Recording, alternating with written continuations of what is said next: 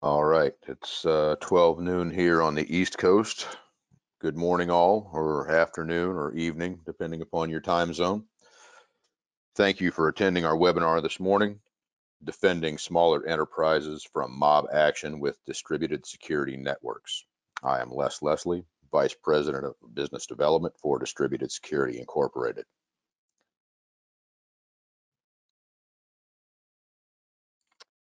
Distributed Security is a private security company. We train individuals and teams to actively defend life and property from violent threat. We are the creators of distributed security networks, enabling enterprises to develop distributed security bases and operate proprietary security forces capable of defending immediate community assets. We offer a number of turnkey packages and services to include infrastructure, training, provisioning, and outsourcing.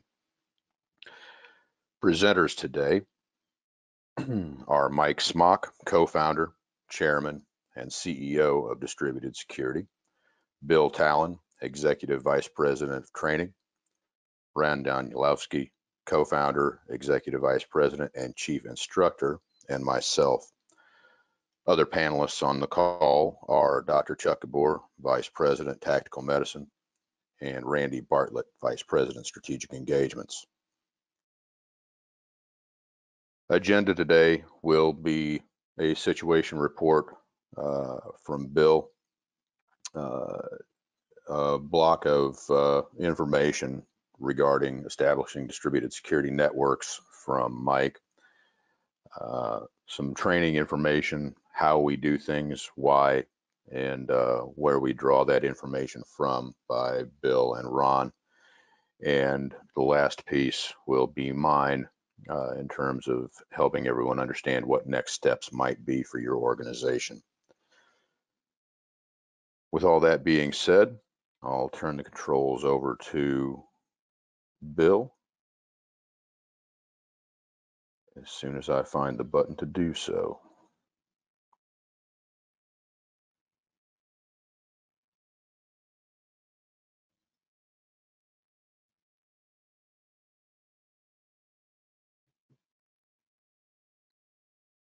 You're up, Bill.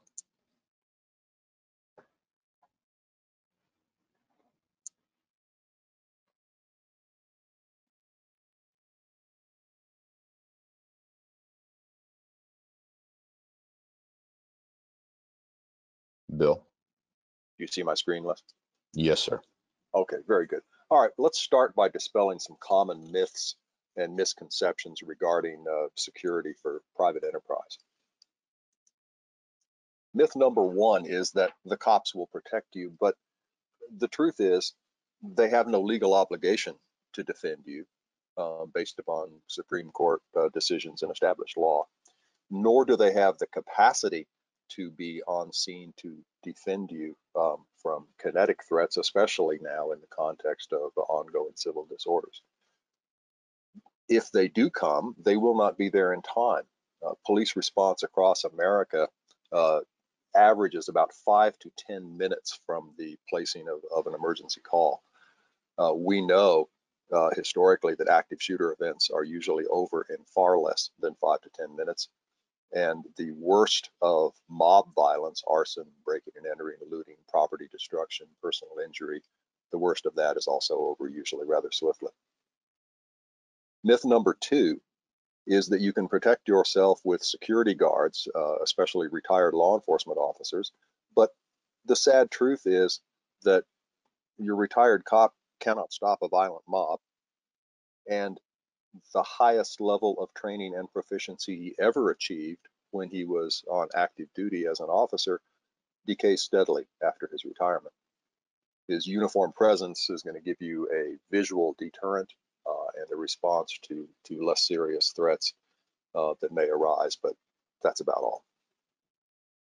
Myth number three is that technology will protect you, but the truth of this is that technology can provide deterrence and detection and delay to varying degrees, but no real protection against an actual attack, because by definition, the moment a violent attack of any sort begins, these systems have failed.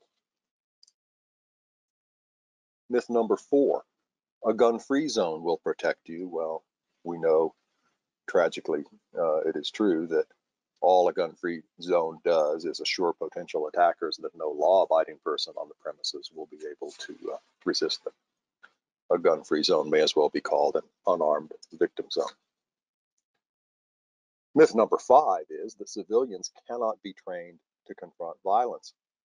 But the truth here is that every SWAT officer, every military special operator begins as an untrained civilian. Law enforcement comprises a very, very broad skill set. The typical law enforcement academy for a law enforcement recruit runs 700 to 800 hours, but only 40 to 60 hours of that involves firearms and combative skills and use of force. The enterprise doesn't need police officers. It only needs people capable of protecting innocent life and property on the scene and in the moment that violence presents itself. Civilians are very easily trained in that narrow skill set. DSI has been doing it literally for years. So, what kinetic threats do enterprises face now in 2020? What is the new normal? The past is not always prologue.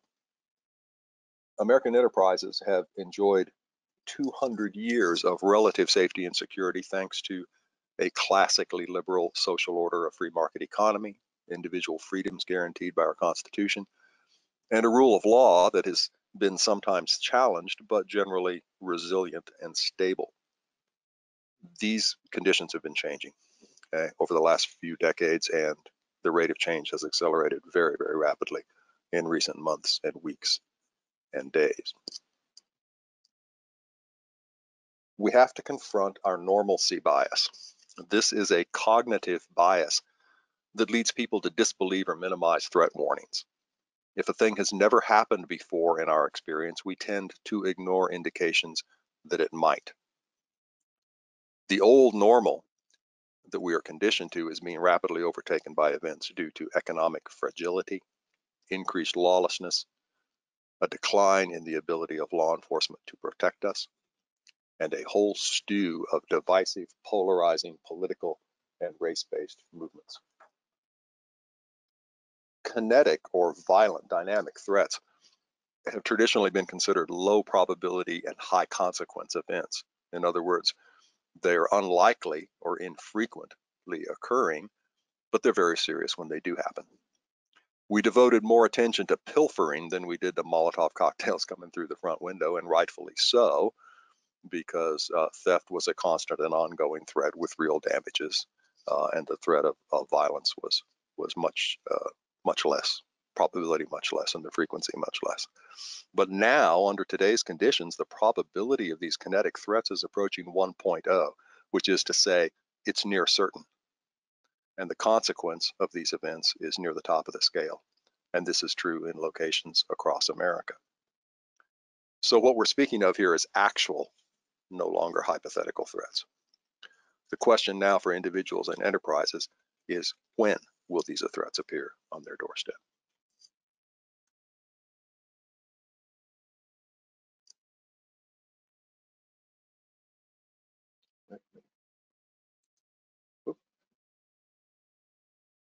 And I back this up. Here we go. The new normal. There's two major recent developments, okay, that are testing how we can respond to widespread and simultaneous challenges. Okay, first is COVID-19, and second is this wave over the last 2 to 3 weeks now of nationwide civil disorder. COVID-19 is not a black swan event. That's how we describe events that are of large scale and major effect that were unpredictable. But swine flu, bird flu, SARS, MERS, Ebola gave us plenty of warning of the threat of pandemic disease, but we were unprepared. The first order effects of COVID-19, the infections and fatalities, yes, they're significant, but they've been very uneven from one locale or region to another. Extremely serious in places like New York City and the surrounding region, very minimal in much of rural America. The second order effects of COVID-19, that's an entirely different issue. These include unemployment, scarcity of goods and services, both real and imagined, economic decline with a massive and quick spike in the national debt, the falling gross domestic product, the erosion of public trust in government based on perceptions of the government's effectiveness in handling the crisis, and the individual mental and emotional stresses that arise from our social distancing and other responses to the pandemic. All of this contributes to social instability when we are already, as a nation, as a society, much less cohesive and resilient than we once were. And then came the George Floyd incident, triggering a wave of violent civil disturbances on a scale that we have not seen in America since 1967 and 1968. As of June 9th, Minneapolis reported nearly 1,000 commercial properties vandalized, looted, or reduced to rubble, 67 or more destroyed completely by fire. The estimates of experts on the scene, insurance experts and enterprise owners, is that costs are now exceeding $500 million in Minneapolis, which makes it the second costliest civil disturbance in U.S. history, behind only the Los Angeles riots in 1992. That is the impact on one city. Protests, many of them violent, have occurred so far in 140 cities across the nation. In fact, I don't have a current tally today. That was 2 or 3 days ago. The damages, the human toll and deaths and injuries are mounting, and there is simply no tally of the total. But if you can extrapolate from Minneapolis, you wouldn't be too far off.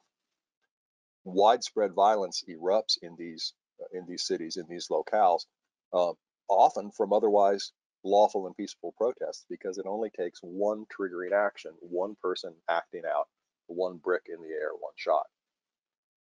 The violence and destruction is sometimes targeted on specific government or commercial targets, but it's often entirely random.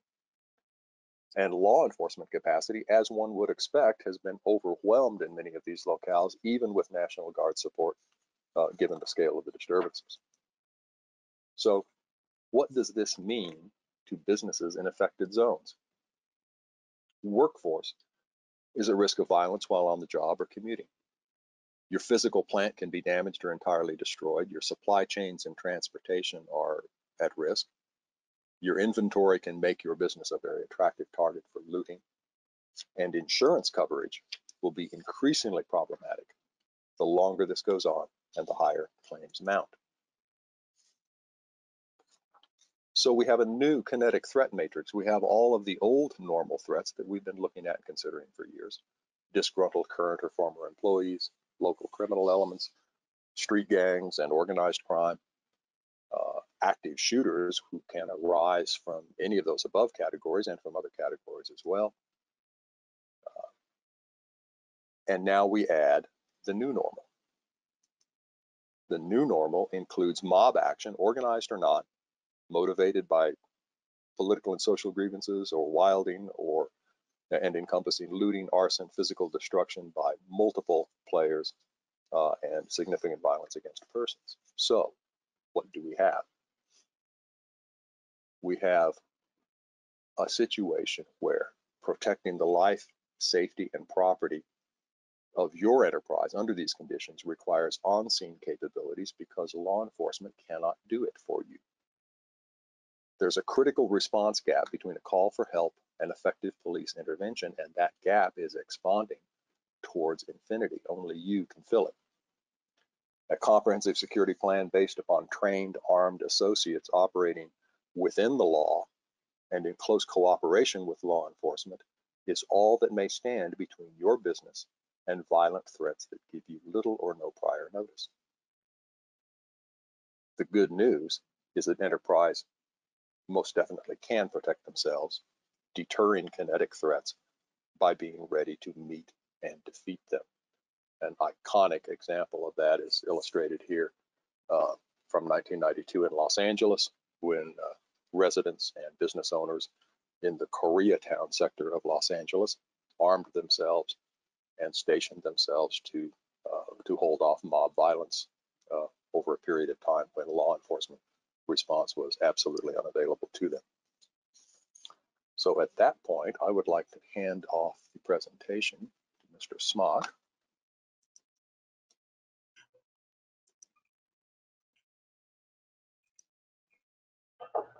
So, Mike. Com check, you got me, Bill? I got you, loud and clear. Very good. Thank you, Bill. Going to talk about distributed security networks, and more specifically get into those things that are required in order to actually establish a distributed security network. Let me start by defining a distributed security network. And not to get tedious, but I just want to read the definition that we use here at Distributed. Distributed security networks are various combinations of businesses, schools, churches, and communities who collaborate to defend against violent threats. A network can range from an informal association of local residents and business owners banding together to defend common territory, to a private security force and training facilities, organized, staffed, and administered by community members. When we talk about a private security force in this context, we're not talking about a private security firm that you hire. We are talking about that being an in-house function, as indicated, that is staffed by employees and local community residents. The key phrase in all this, folks, is violent threat. This is not a community watch program. And to do this, we will be mounting an active defense. Let's take a look at the concept of active defense, and once again go into definition mode. Active defense is the ability to stop a violent threat, minimizing casualties and damage, and securing the scene prior to the arrival of law enforcement. Active defense utilizes network employees and/or residents who are highly trained, coordinated, and thoroughly vetted to form an armed security cadre. In other words, they are not hillbillies with guns showing up on your doorsteps. Ron and Bill here in a second will take you through the training that we utilize in order to develop that armed security cadre. So why, for the enterprises on the call, why do you want to establish, why would you want to establish a distributed security network? Well, to begin with, the obvious answer is to defend life and property. And as Bill just went through, number two, so eloquently, the actual threat. We're in totally uncharted waters. We have no idea of what's coming next. And there is a need for individual enterprises and individuals to adopt a posture of self-defense, especially when it comes to business enterprises who currently count on law enforcement. Between the defunding initiatives that are currently underway, between the dwindling budgets that were already being cut dramatically before all this kicked off, between the low morale right now on existing law enforcement forces, and then compound that with the recruiting problems they're going to have in bringing on good law enforcement officers. There is a genuine need at this point to take a look at establishing your own distributed security network.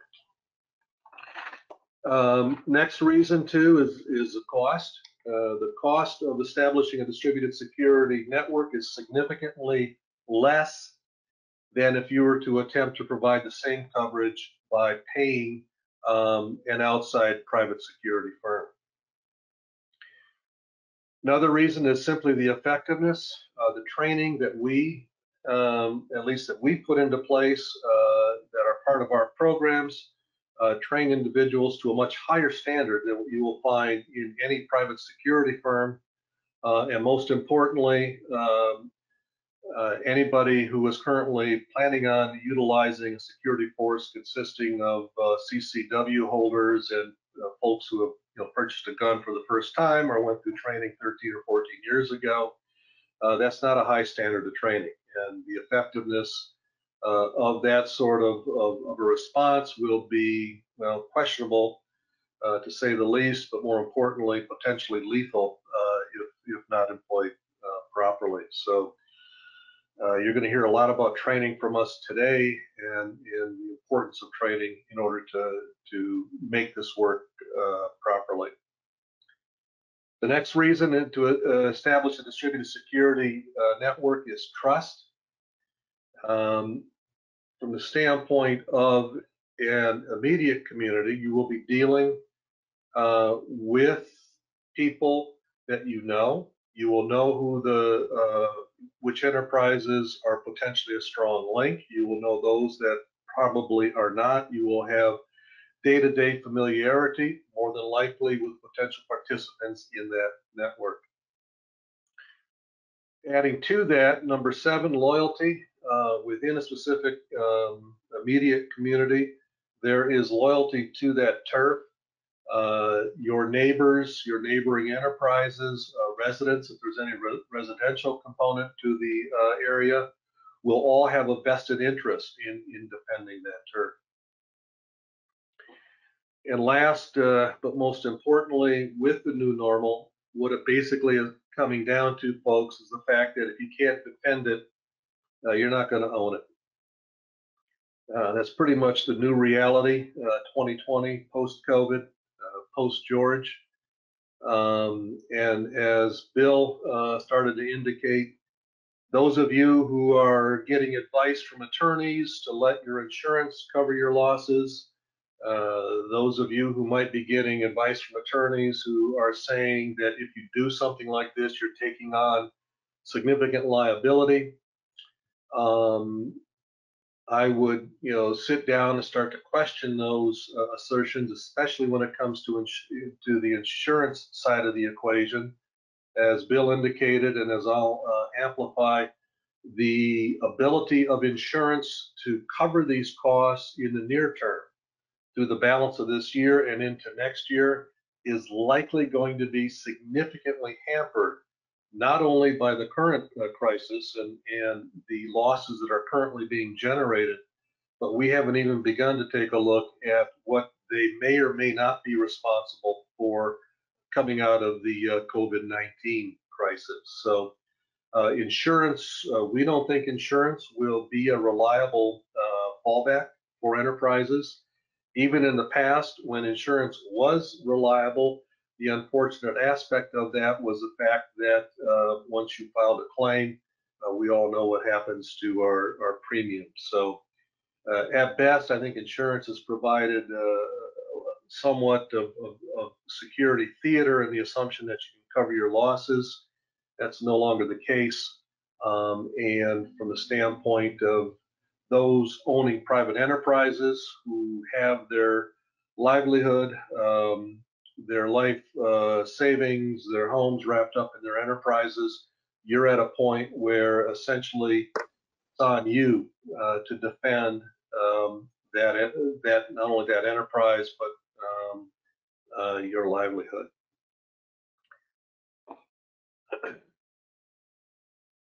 Let's talk now about getting a little more specific into the components of a distributed security network.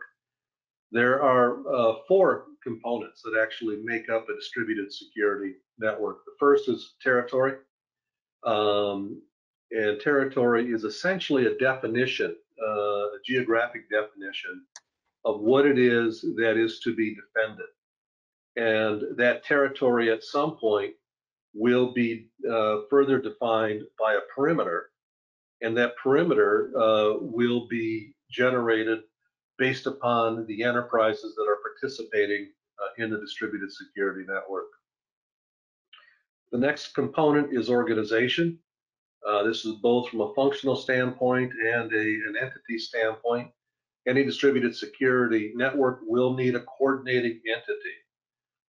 That could be casual or informal. It could be very formal, depending upon the type of network that you employ. We'll talk about the types of networks here in a second.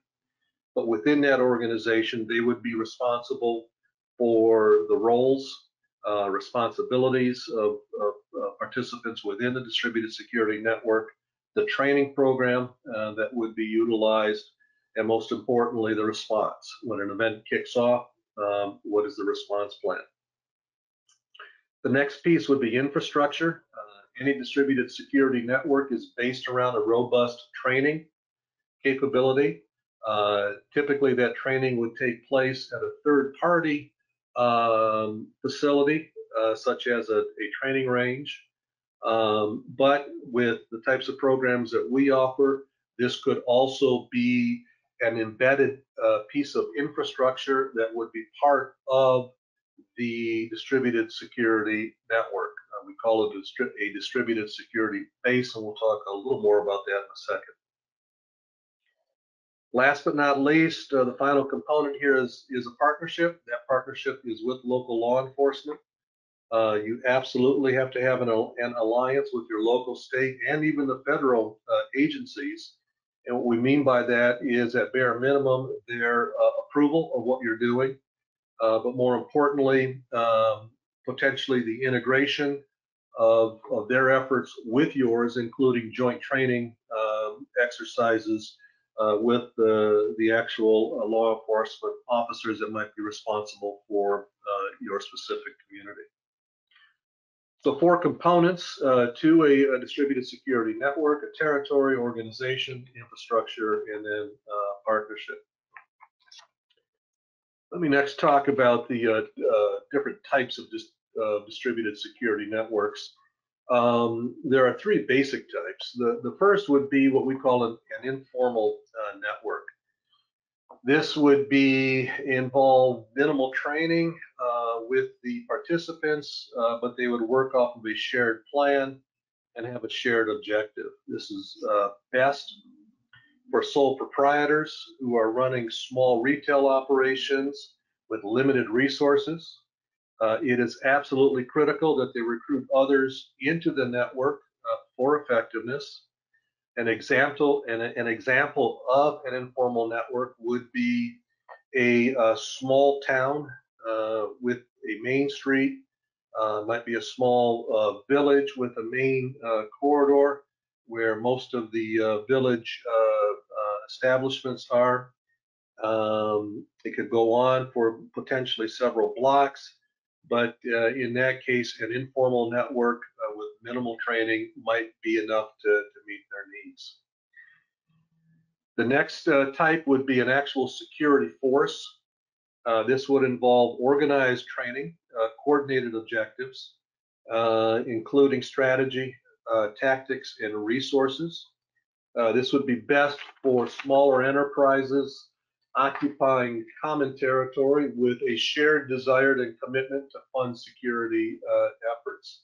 An example of this sort of a network could be an urban retail block, literally a single block, maybe even a street, high density, mixed use, but enough horsepower within that immediate community to provide for both the funding and the manpower necessary to put together a dedicated security force. And when I say dedicated, in our words here, we're not talking about a dedicated proprietary force. We're talking about employees and residents within that community being part of that standing dedicated force. Last would be a security base. This would involve what we would call optimal training. There would be coordinated infrastructure, objective, strategy, tactics, and resources. This sort of an approach is best for a single larger enterprise who would underwrite the development and operation of a distributed security base. An example of this could be a business or industrial park. It could be in suburbia. It could be within a major urban center. The territory would be defined by the park boundaries, and the individual enterprise that would underwrite the development and operation of the base itself could also potentially turn it into a profit center. We have programs and resources that allow an enterprise to actually implement this. We provide a full turnkey package consisting of the infrastructure, the provisioning, which would be the weapons and gear, ammo, along with a very robust training and practice program, and then the business plan, how a larger enterprise might actually turn this into a profit center.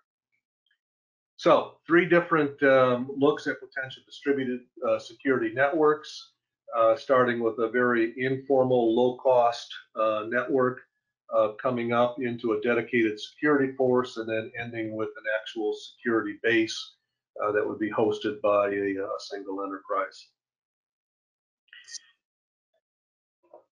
And then finally, I want to go through the general steps that you might follow in order to establish a distributed security network. The most important thing, number 1, is to actually become what we call a defended enterprise. Because a distributed security network depends upon mounting an active defense, it's absolutely critical that you or your employees are trained to a basic level of competency to deliver on that promise. A CCW license doesn't qualify you for that. Having been in the military 20 years ago and going to the range once a month doesn't qualify you to do that. You need to have proper defending or proper training in order to be able to approach the notion of becoming a defended enterprise.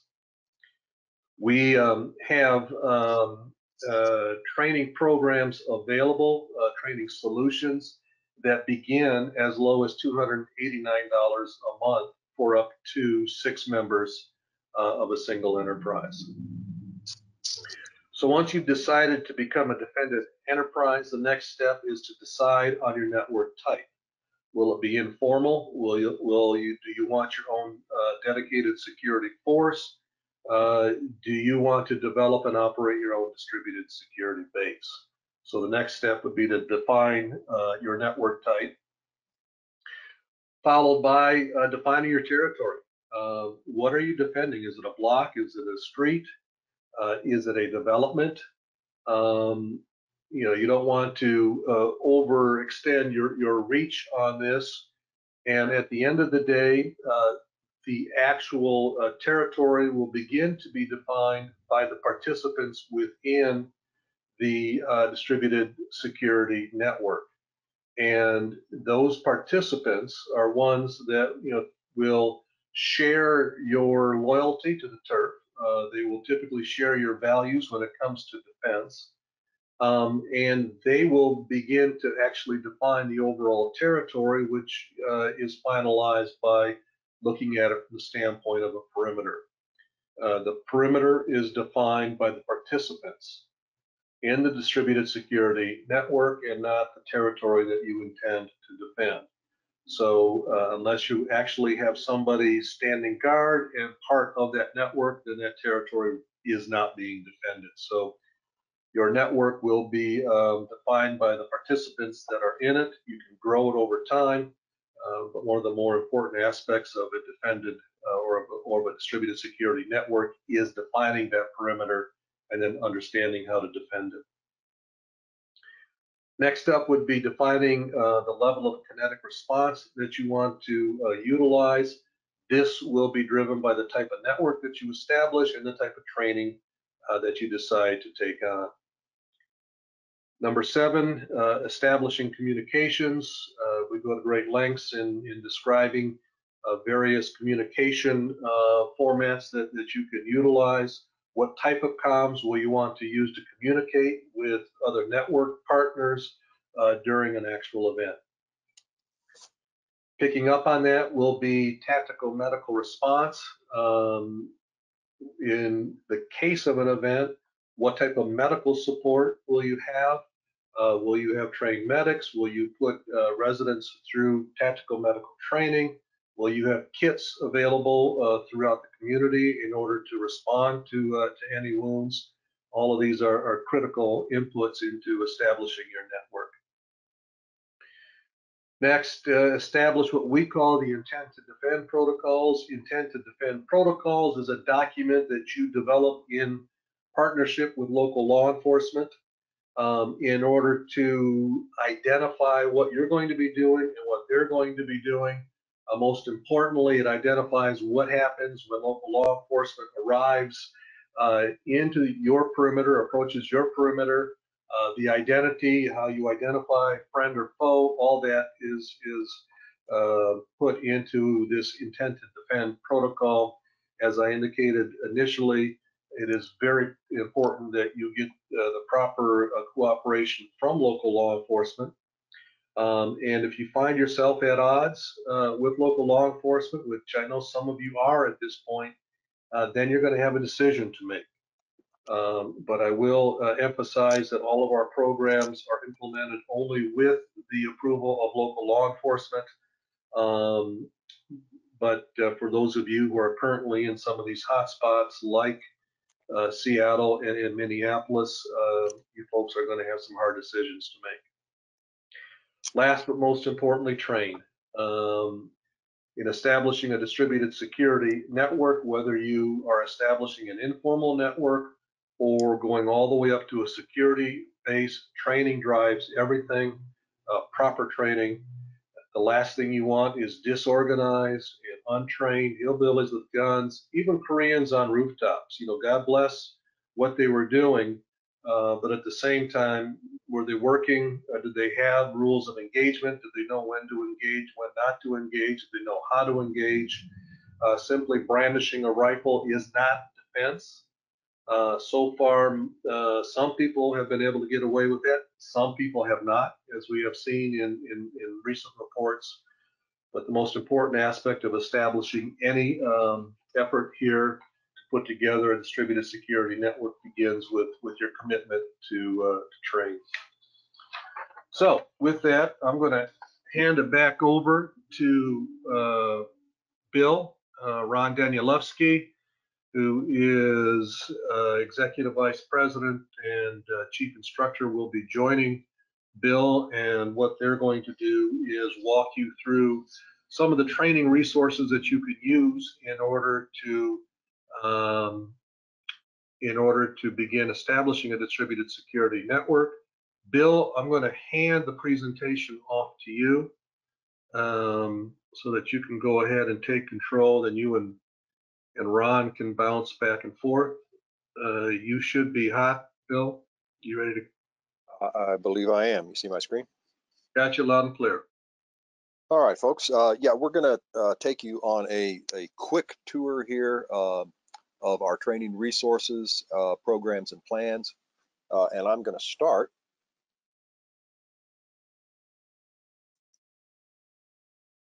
by emphasizing a point that I think Mike just made very, very well, and that is that training is the foundation of distributed security and active defense. What we offer to small, medium, and all-sized enterprises includes online courses, resources, and training plans. This is a fairly unique set of offerings in the industry of which we are a part. We offer a very, very wide range of resources online for self-paced instruction and pre-course preparation and post-course follow-up, and ongoing training plans to assist in on-site training and practice going forward.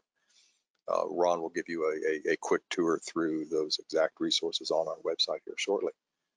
We also offer several on-range firearms tactics courses, basic firearms, individual tactics, and team tactics to finally, as sort of the capstone of that private security cadre training. We have the ability to provide on-site customized training engagements where we take our available resources and programs and tailor them directly to your circumstances and your needs. We can offer complete turnkey infrastructure training plus provisioning and outsourcing packages to meet your requirements. We also offer a program to train enterprise leaders, because training security operators as individuals and even training them to function effectively as small teams is only part of effective active defense. It's only part of a comprehensive security plan. We offer what we call the Command School, which is a 3-day seminar format course that is designed primarily for CEOs and senior security managers, but is also open at your discretion to your security cadre members. This 3-day seminar addresses primarily how you would develop and integrate an active defense component into your security plan, and how you would recruit, screen, train, and operate a private security force composed of your own employees. In order to accomplish all of this, we base all of our training upon an extensive existing body of intellectual property. Training programs, courses, manuals, drills, videos, and supporting materials. These are all fully developed and ready for use. And let me just scan quickly through the matrix that we use to monitor and maintain and develop this intellectual property. As you can see here, we have a list of content in our IP library, and all of it characterized by what format it is available in, what plans it is offered in, and how it is integrated into individual courses and the roll-up offerings that we present to enterprises. And it goes from, as you see here on this first page, simply introductory material to people who are unfamiliar with firearms and are considering owning one and training with it. And let me just flip quickly down through this document so you can see the scope of the materials that we have available. Took me to the bottom. Let's run it back up to the top. Okay.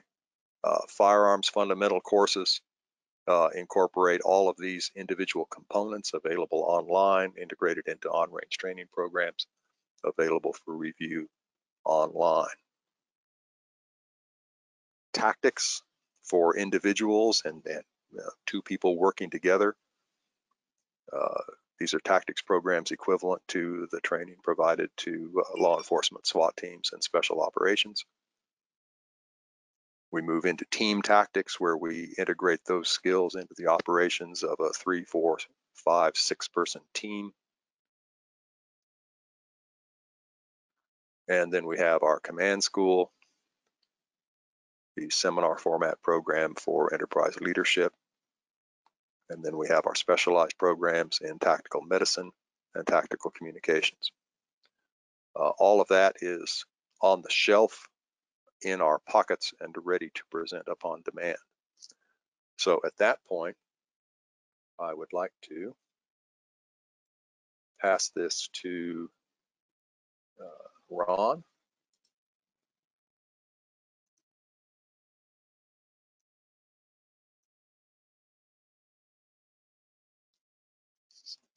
Ron, the presentation is yours. Okay, thank you, Bill. Can you see my screen? Yes. Beautiful. As Les mentioned, my name is Ron Danielewski. I am a EVP and the chief instructor at DSI.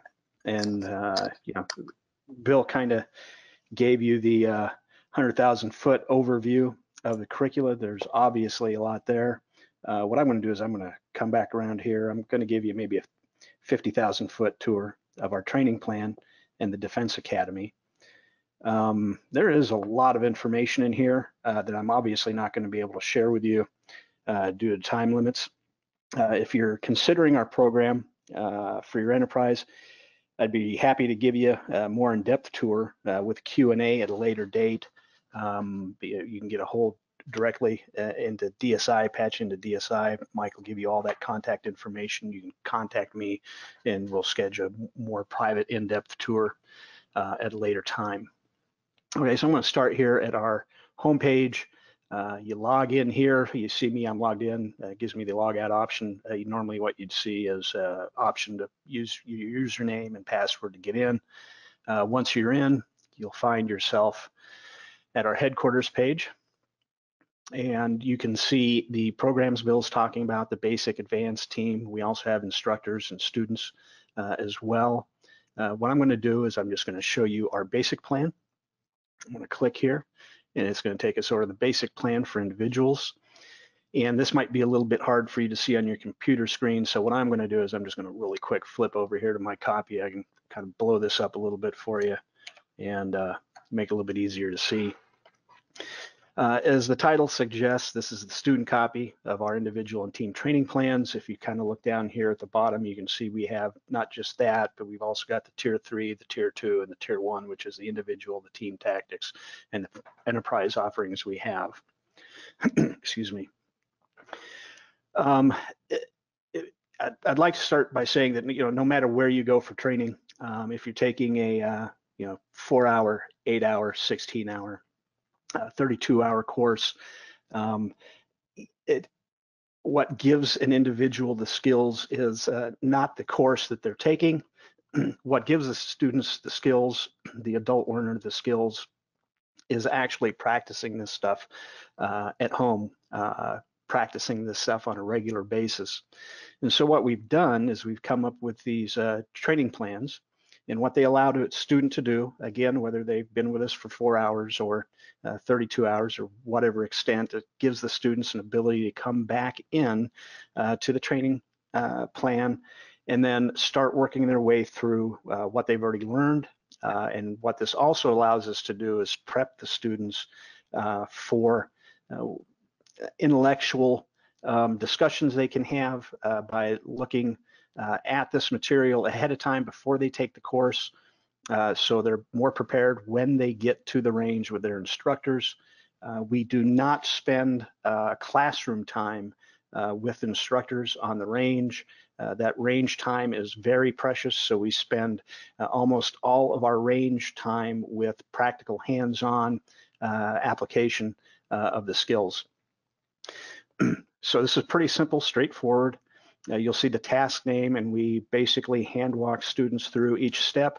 To supplement this, we do dry practice on a regular basis online, live with students, so we can answer their questions about those training plans 3 days a week, Mondays, Wednesdays, and Fridays. Morning time, we can schedule different times as needed, but we can answer students' questions live, in person, all the time. So these are pretty well thought out. These are pretty well put together.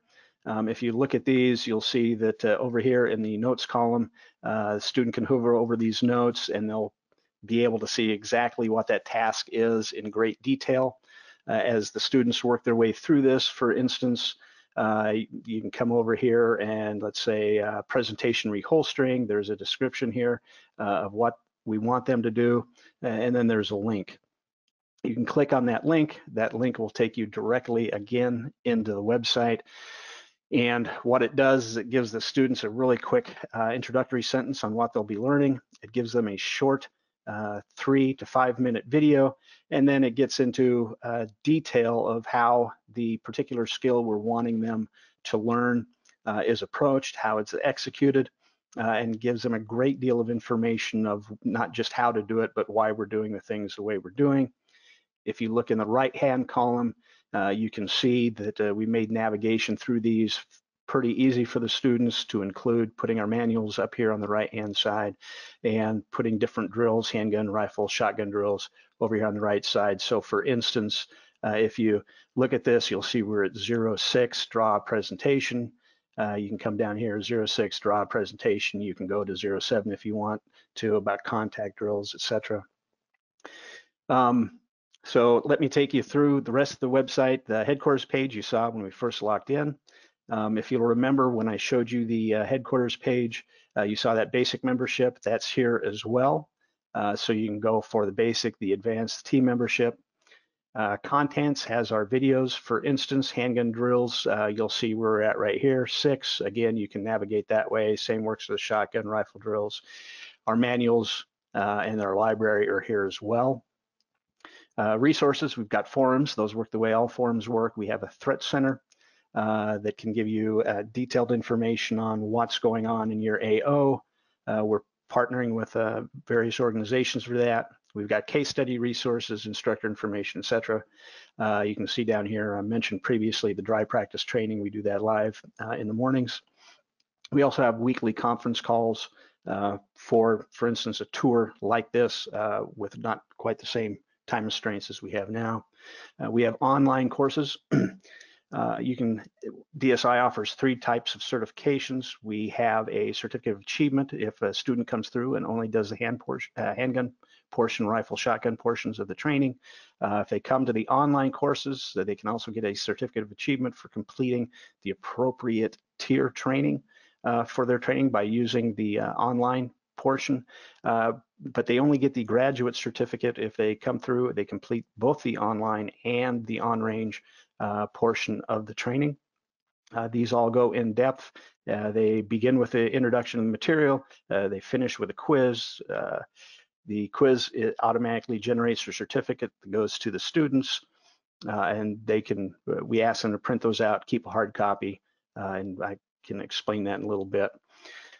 We've got a student portal that gets into the handgun basics, because handgun, rifle, shotgun basics, where we do the pre-course training as well as post-course training. Then we've got CFI, Defender 300, DSI, that'll take you back to our home page. And I think the only thing I really want to add on top of this is the student portal. Go to the pre-course training. And what I'd like to point out to you is the, I'll go down here to the go in deeper section. I'll tell you what, there's an easy way to navigate to this. Just go to the post-course training. We also have a training notebook. I'm going to keep this real brief. The students need to print out this training notebook, and it does 2 things. The first thing it does is it helps them achieve their goals in a very rapid order of succession, of being able to look at it, what it is they want to do, and achieve those goals methodically. We do everything in that, from taking the students, showing them how to set up a safe dry practice area in their own home, through how to start working on what is called mental management, and it finally concludes down here at the bottom with their record of training and courses. And as I mentioned previously, we have them print out those certificates. These training notebooks are the primary training tool the students will use in their training, their own self-training. And we have them print out those certificates, not just of DSI, but any other defensive training they get anywhere. That goes into the back end of this book. That's all of the material in here is archived once a month.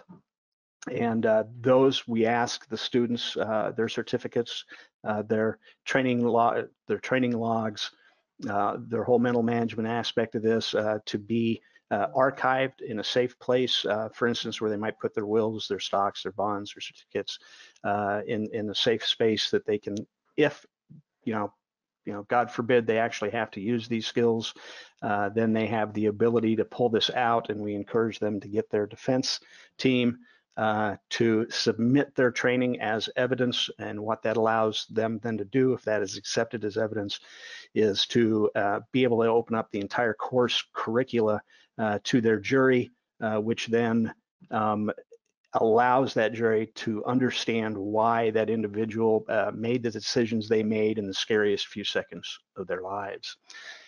Again, it was a quick overview of DSI and our program. And again, I'd love to, if you're interested in this, take you on a deeper journey in this at a later date. I'm going to go ahead and turn this over now to Leslie.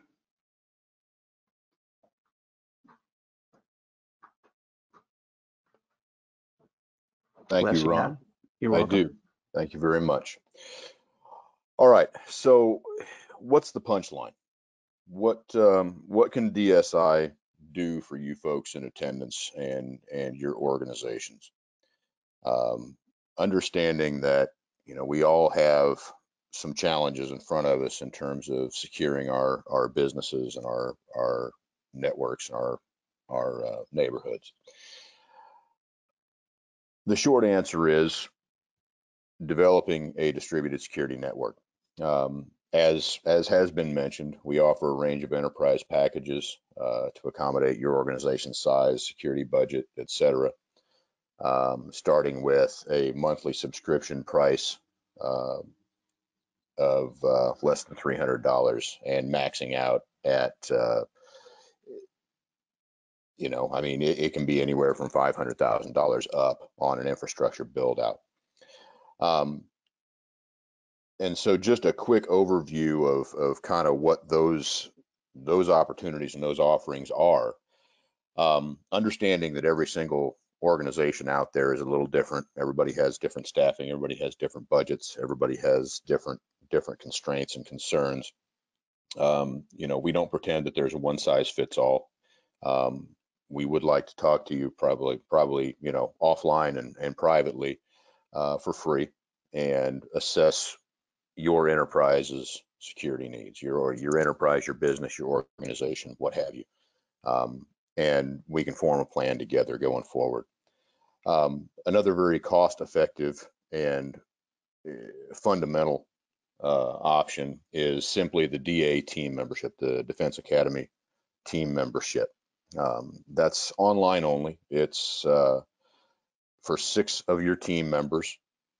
It's a 1-year commitment and it's $289 monthly. And what you get for that essentially is access to all the stuff that Ron just showed you in the DA, and being able to have access to those drills, the manuals, the videos, and all that supporting information. Physical team training is very important in our minds, because on the range is where you really solidify those skills that you're going to need to save life and protect property. Again, each of those packages is for 6 team members. There's DSI Tier 4, Tier 3, and Tier 2 programs. The team training can be somewhat a la carte, depending upon what you feel that your organization needs and how developed you want your security team to be. Something to keep in mind here is that, while you look at the cost at the bottom being, somewhere between $8,000 to $75,000 for a team of 6, if you were to employ contract security on your site, you're going to pay a single armed contract security guard annually what it will cost you to train 6 of your own employees to a basic SWAT level competency. And so for all you guys out there who are busy, mashing buttons, working on budgets and trying to figure out how to make your dollars go further, that's the thing to keep in mind. Okay, you can have 6 of your employees that already show up and punch the clock every single day, who are loyal to your business because they have a vested interest in keeping the doors open, trained to a SWAT level competency for the same cost annually that you would pay for one contract security guard who doesn't have any loyalty to your business at all. Beyond that, we have the command school offering that Bill mentioned. More of a classroom thing, more designed for security management and C-suite individuals. Some lecture, discussion, tabletop exercises, and just learning how to establish and implement an active defense and distributed security base and distributed security network. 3 days, pretty comfortable environment, and the cost commitment there is under $4,000 for the individual for those 3 days. And lastly, the distributed security base. Mike was discussing the fact that a distributed security network needs an anchor point, and that is the distributed security base. It becomes your security hub for whatever territory you're attempting to defend and protect. There's an entire business plan surrounding this, so that you can start to approach security not so much as an expense, but as a revenue generator, as a profit center. It includes your infrastructure build out. It includes your provisioning, all those peripheral ideas that we discussed surrounding that. And essentially that's, $500,000 and up. So yes, if what you're doing is looking to secure more of an area, if you're looking to kind of be that central community security source and coordinate and organize with the rest of your community, the DSB might be the way to go for you. In every single one of those cases, if you'd like to talk about any of this, feel free to reach out and talk to me. I'm here, almost all the time, either by cell or my email. Those contacts are there on the page, on the screen. And with that in mind, I'd like to thank you all for being here. And I'd like to open the floor to questions for anybody who's in attendance.